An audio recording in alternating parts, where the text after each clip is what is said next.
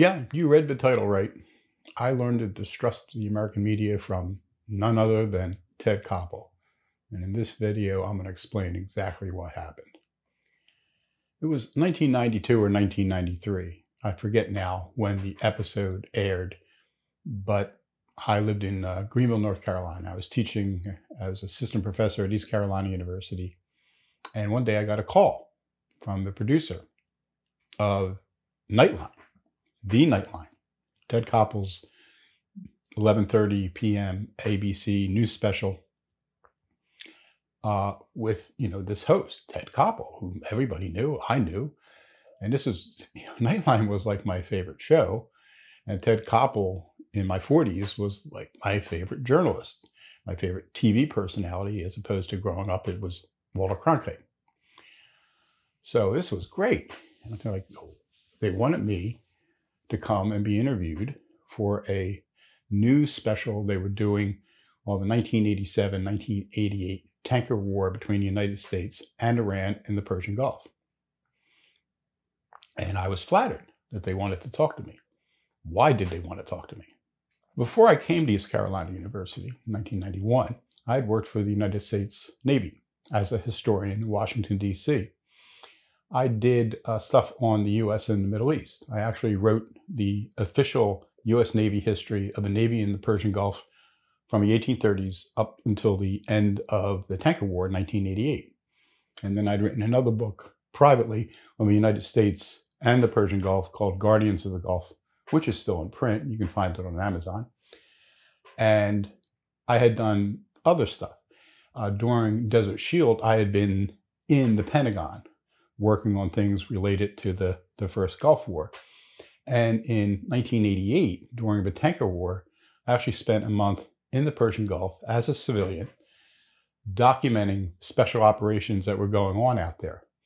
I had a camera, a tape recorder, and one of my biggest weapons were mailing labels. Get people to not throw this stuff away when the operation wound down, put it in boxes, and I would slap these mailing labels on it and ship it back to Washington for posterity, for the historical record. And I was dealing with, the high command out there, special operations, SEALs, Marines, you name it. There was all kinds of stuff going on that I won't go into.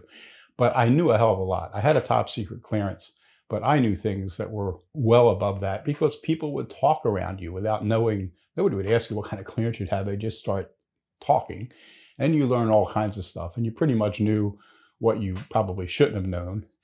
I think I had like an hour and a half off the record interview with the intelligence guy out there. And somehow I had been brought to the attention of the Koppel team for this ABC Nightline special on the tanker war. And they wanted to talk to me. So I agreed to drive up on my own. They weren't paying for anything. To Washington, D.C., stayed with a friend and go to wherever their studios were. I don't even remember now, somewhere in Washington. And that's what I proceeded to do. Well, I got there and the interview began. I wasn't being interviewed by Ted Koppel, of course. I was interviewed by his producer. And the interview went quite well. I mean, they were asking me things that I knew about.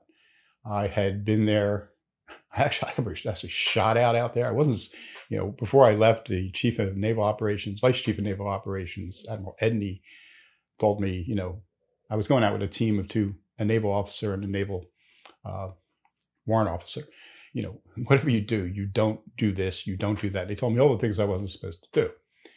And of course, I was still in my, what was I then? I guess I was, I was still in my 30s. So I was in, pretty good shape. I weighed 185 pounds and I could still play basketball with the Marines when the temperature was 107. There were things I could do then that I wouldn't be able to do now. And so I was interviewing at one point all these small boat guys who went out on the Mark III patrol boats in the Gulf. And I was trying to get, what's it like out there? What's it like at night in the dark with Iranians? You can't see anything, and there's floating mines, and there's all these dangers.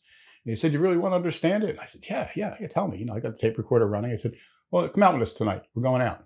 So I went out with the small boat team.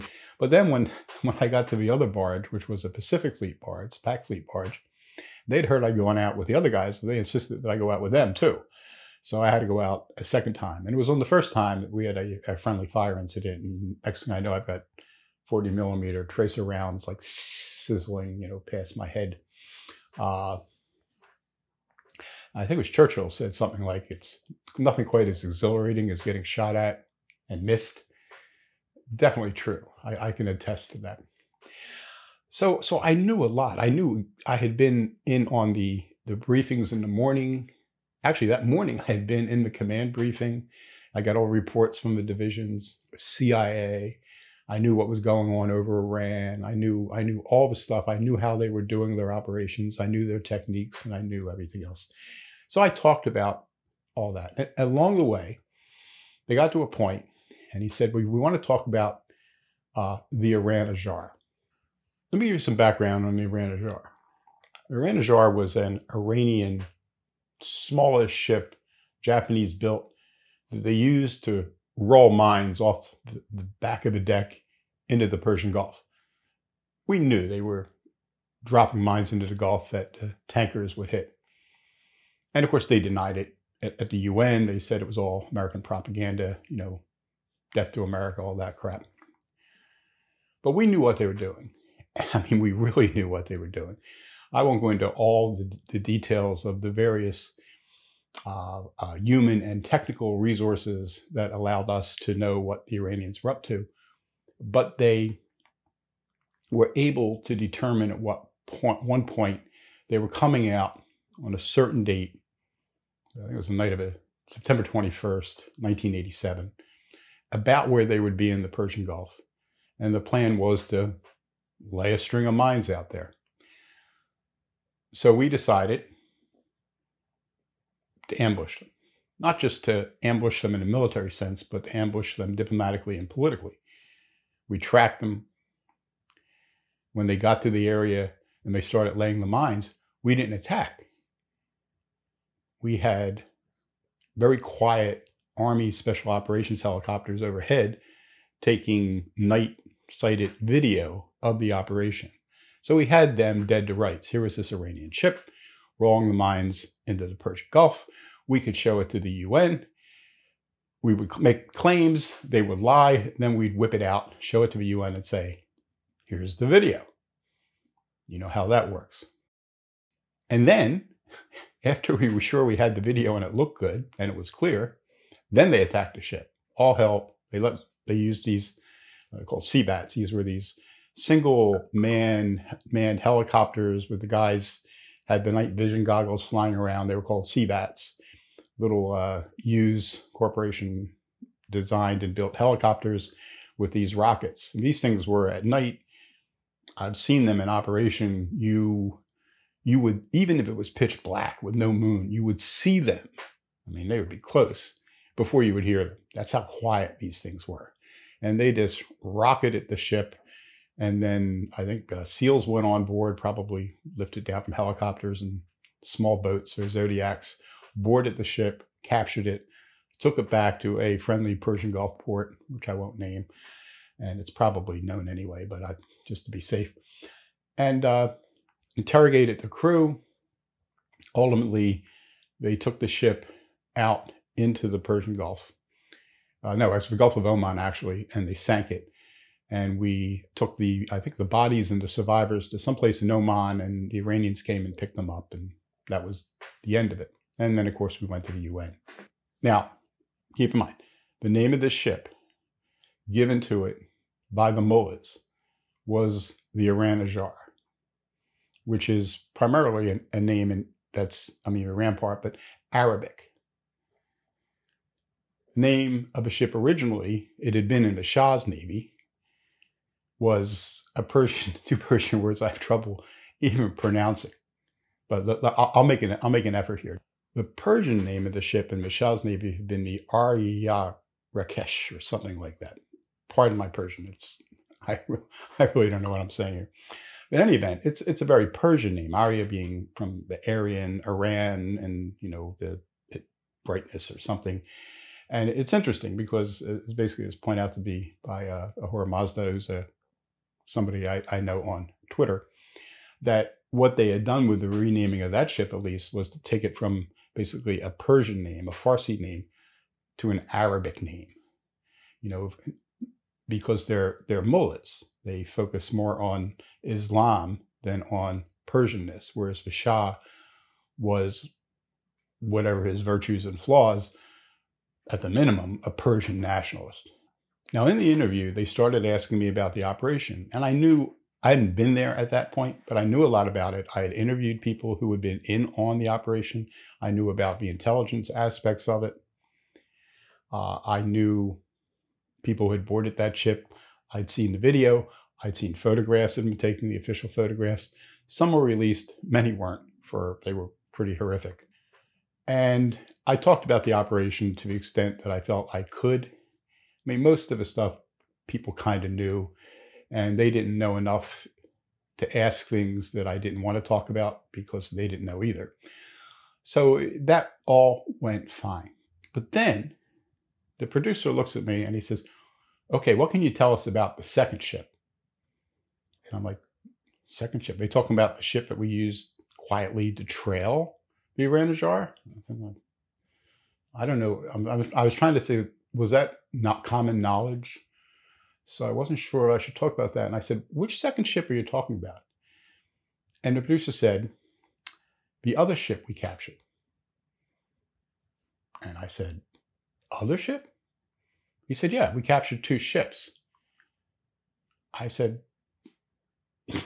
not that I know of. I mean, I knew pretty much everything that had gone down there. I knew things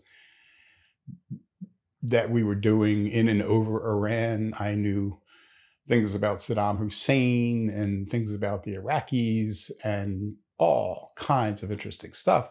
But I had never run across any account or any documentation or anybody talking about us capturing a second ship. I mean, I had interviewed the commander of, Admiral Less, Tony Less, his head of intelligence, the deputies. I mean, I had talked to at least 70 men. I'd gone out on operations. Nobody ever said anything about a second ship. So I said, I don't know anything about a second ship. If there was one, I think I would have found out.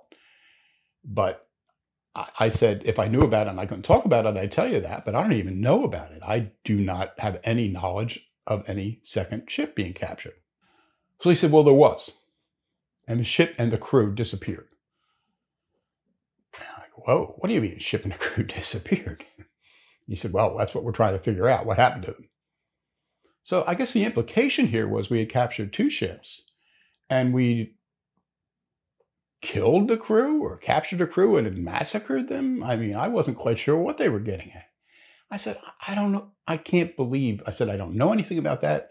And if it happened, I think I would have heard about it because I heard about just about everything else that was going on.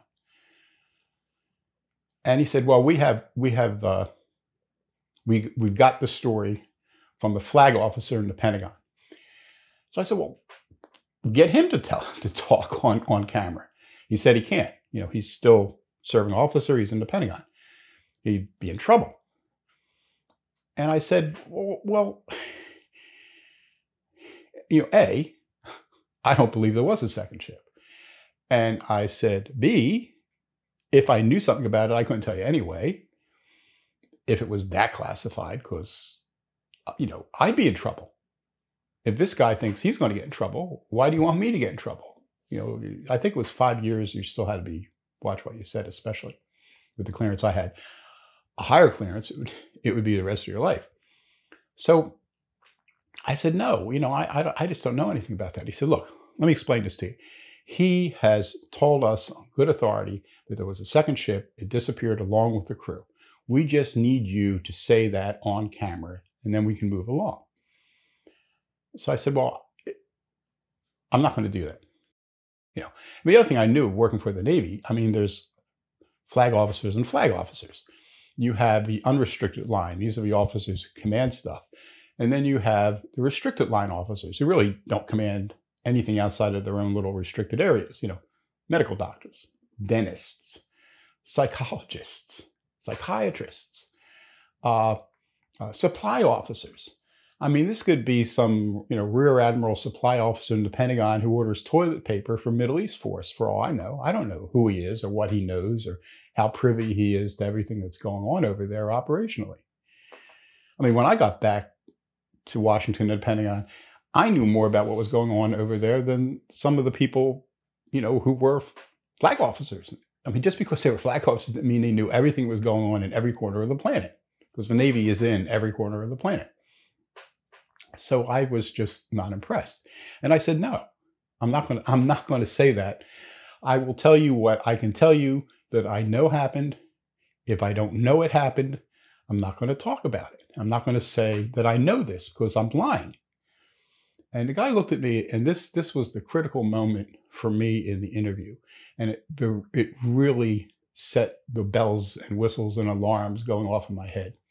He looked at me and he said, "You want to be on Nightline, don't you?" And I thought, JFC, they think I'm going to lie on camera and say something that's, if it's true, is like super duper classified that could get me in trouble just so I can be on Nightline. Yeah, I want to be on Nightline. It's like my favorite news show. But I'm not going to sit here and lie to get on Nightline. And then the second bell went off. I can't believe I'm the first person they did this to. How many other people have sat in this chair and told them what they wanted to hear to get their face on Nightline? I mean, this was a big deal. I'm living in Greenville, North Carolina. I'm an assistant professor in a fourth-tier university. To have, Mike Palmer from East Carolina University is on Nightline tonight. This is a biggie. It's big league. But I'm not going to lie. And I told him no. I said, I'm not going to say something. I know something that I don't know just to get on Nightline. And I started moving in the chair like I was going to get up. And he said, hold on a minute. Just sit there. So he left the room. And I don't know if he talked to Ted Koppel. I don't know who he was talking to. But he was gone for a while. And eventually he comes back and he sits in the chair. He says, all right, just forget that. Let's finish the interview. And he went on, and I was on the show. They didn't cut me out or anything. And I got on there. There were a couple of clips I was in, and they put my name up. The dean was upset. It didn't say East Carolina University. It just said Naval Historian. So he was upset because he wanted to, be able to brag about the university. And, they didn't do a hatchet job with my interview. They cut it sensibly. They didn't take anything and, cut it up to make it look like I was saying something that I hadn't said, which is something I was worried about. But they did not do that. Let me just make that clear. They did not do any out of context crap with the actual interview. But without going through all the details, they got hammered for that show. They were attacked right and left. Why were they attacked? And it has to do with the Iran Ajr. Who they got? They got some bozo to come on and basically say the things that they had wanted me to say. He was some sort of, defense intellectual. Later on, I would see him like on CNN and MSNBC during the Gulf War as some, expert. The problem was, it was bogus. And if they had actually told me what they knew, or they thought they knew, I could have told them in a second. What had happened when we captured the Iran Ajr, that was the name that it was using at the time. Khomeini was still alive at that point. This was the new Iranian Navy of the Islamic Republic. But on the back of a ship, as is usually the case in navies, you put the name of the ship. You look at the USS Iowa on the back of the stern where it curves, it will say IOWA, or the Missouri, or the Farragut, or the Decatur, or the Roosevelt, the Ford, whatever it is. It's on the back of the ship. And the Iranians did the same. They never overpainted the old name from the Shah's Navy, which is the other name. When the people who captured the ship and were in on the capture all knew it was the Iran Ajr, because that's